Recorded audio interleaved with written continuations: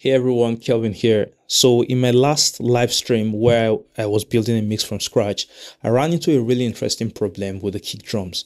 So I had two kick microphones, a kick in and a kick out, and individually they sounded great. But the moment I combined both of them together, the sound actually got worse. It became thin, hollow, and it had no punch to it.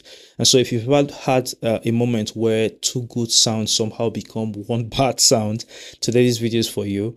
We'll be talking about interference, polarity, phase, and why multiple microphones on the same sound source can either make your mix shine or make it completely fall apart. So here's what happened. I've got here the mixer and the mix I had on the day I was live streaming, and I'll play it, the song, and unmute the kick out microphone first of all so you hear it. Just a moment. Yeah, so this is the kick out microphone and how it sounds on the day. Not too bad for a kick out microphone, sounds punchy and has got nice low end to it.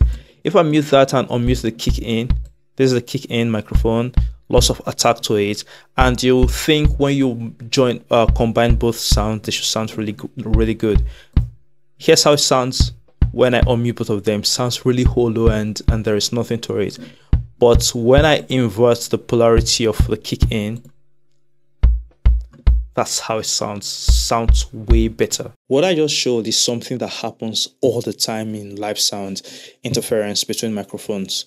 Whenever two mics pick up the same sound but at slightly different times or with opposite polarity, they don't just add together, they interact. And depending on how they interact, you can get issues like peaks and dips in the frequency response, or loss of low end, or a hollow or distant sound, and weird directionality. You can even get increased feedback.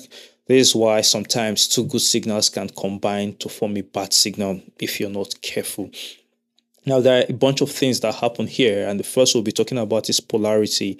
If one mic is wired or processed so that its waveform is flipped upside down compared to the other, the two signals will eventually cancel out each other, especially in the low frequencies. And this can happen if you've got a situation where a cable is wired incorrectly or a microphone has reverse polarity because you're using two different brands of microphones, or a console or plugin flips polarity without you even noticing, or simply because of how the mics are positioned.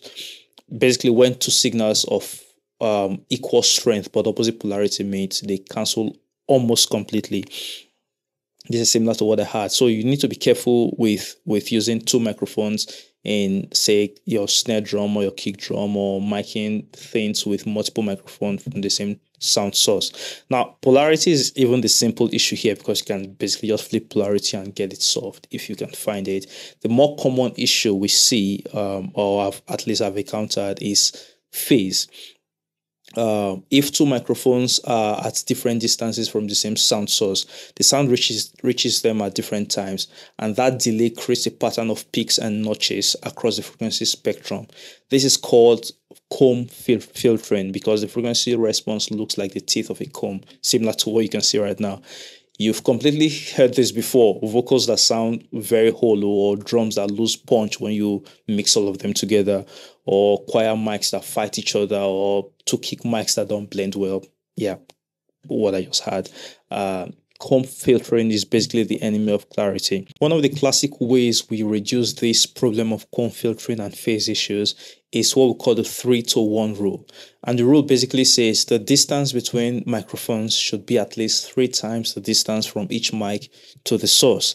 So if a mic is 1 foot, say 1 foot away from the singer, the next microphone of the next singer should be at least 3 feet away.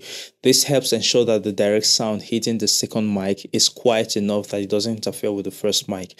So in a live sound situation, this applies to vocal groups, choir singing side by side, or choir, miking choir with various microphones, or drum overhead, or even audience microphone.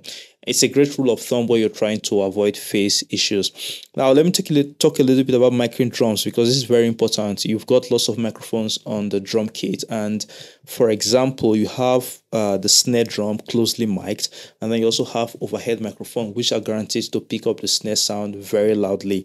Sometimes you run into issues where you do sound check, the kick drum sounds good, the snare drum sounds good, and then when you throw everything in with the overhead microphones, it starts sounding weird and you start losing some sounds hollow and things like that.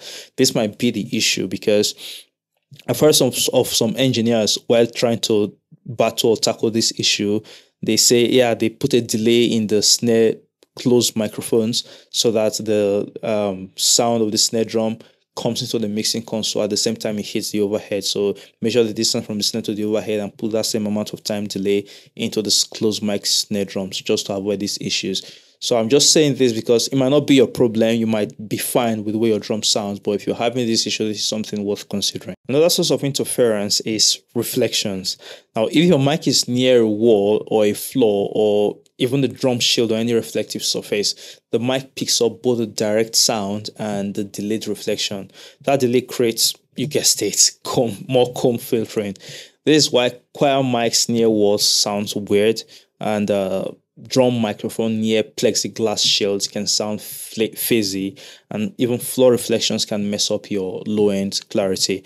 So yeah, we know drum shields are really good for reducing stage bleed or drum bleed on stage, but they've got the challenge of then adding lots of phase issues to your sound, because sound bounce off these plexiglass drum shields a lot. And if you're not very careful with how you place your microphones in the your drum mics in the drum shield, it's gonna have like lots of phase issues. So while you have the advantage of reducing the drum bleed, you have a problem with what you're mixing, because you then have to worry about trying to time align lots of your microphones to make sure you get rid of comb filtering and phase issues. So whenever possible, avoid placing mics near reflective surfaces, or use surface mount mics that are designed for that purpose. So back to the issue I had in my live stream, the kick in and kick out mics were picking up the same source, but with different timing and polarity. That combination created interference, and the result was a weak hollow kick. And by flipping the polarity, I aligned the waveforms enough to get the punch back.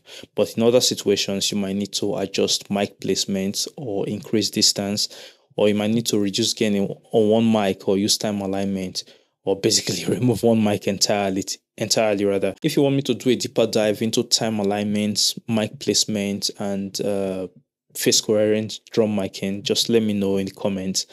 And I appreciate you watching this video till the end. Thank you very much, and I'll see you in the next video. Bye for now.